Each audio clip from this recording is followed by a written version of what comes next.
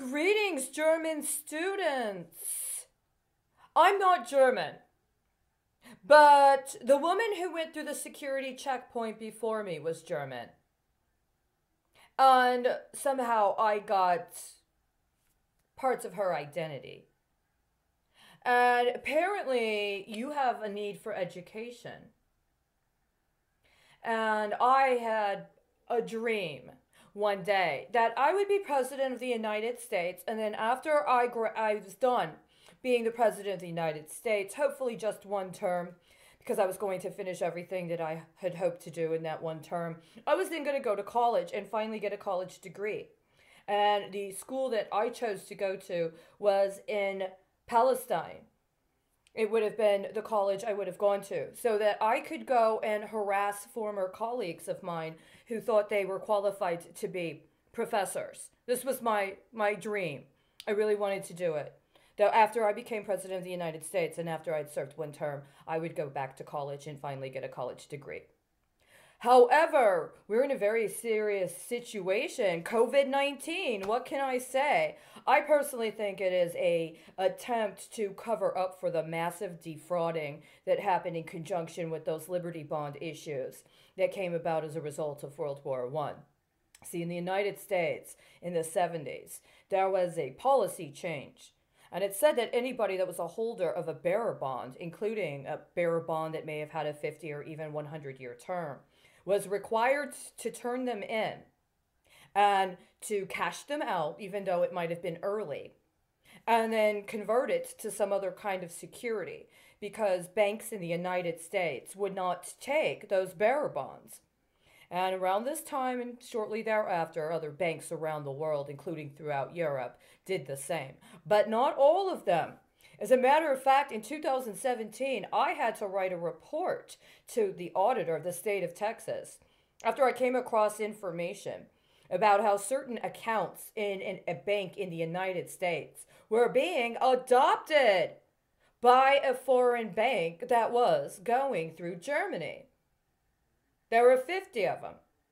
50 American accounts were being adopted and were going to be made foreign accounts. And my concern was that what was happening is that there were some people in the United States that had held out and kept their bearer bonds. And they wanted to cash them, but they can't cash them in an American bank. If they had accounts, however, connected to one of those American accounts that got adopted in a foreign country where it was legal to cash out a bearer bond, then they'd be able to cash them out. We're talking good stuff that's not around anymore. The stuff that they had that would be put in the underwriting or whatever would be used in conjunction with those bonds all the way back 1917, 1918, 1919, even a little bit before, maybe the 11s or 12s. Maybe you are somehow able to do whatever you hooked up on those 11s and 12s. Maybe you get a 5-year convertible.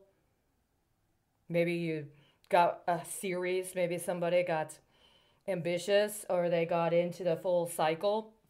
So they did something with the early ones, hoping that those last ones, when they came around, they'd get the good stuff.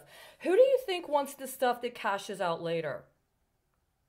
I think it would probably be the people who wanted the very high-end, high-risk elements of whatever was supposed to be left over from the war and whatever would have been the seized booty.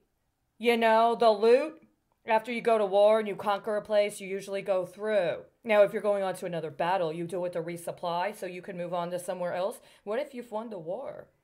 The war's over, and you go in and you find what's left of their armory. You find what's left of their stockpiles. You find their prisons with their prisoners, including the very special prisons where they kept the high-profile prisoners. People with titles, people with estates, people with heirs and assignees. That's the stuff you get later in the war. That's the stuff that would be on the older bonds. You want that stuff. You want to cash out of that stuff as good as you can. Well, what if somebody pulls a big-time bond scheme and tries to do everything they can to sabotage it? Like right before the year comes due. Bam! There's a calamity. There's a major, major emergency situation. Everything gets trashed. So even if you get access to that good stuff and it's time for you to collect, are you really getting the good stuff anymore? It's been trashed, it's been depreciated, it's been catastrophized. Maybe you're like, I don't want that anymore. I want something else, something comparable. I'll negotiate. Well, how long do you have to negotiate? Let me ask you a question. How good are you at math? How long does it take to turn 50 into 16? How long does it take to turn 50 adopted accounts into 16 local executives? Do you know? Do you know? I don't know yet. I mean, or do I? This is lesson number 1. If you're still interested in school with me, I'll give lessons twice a week.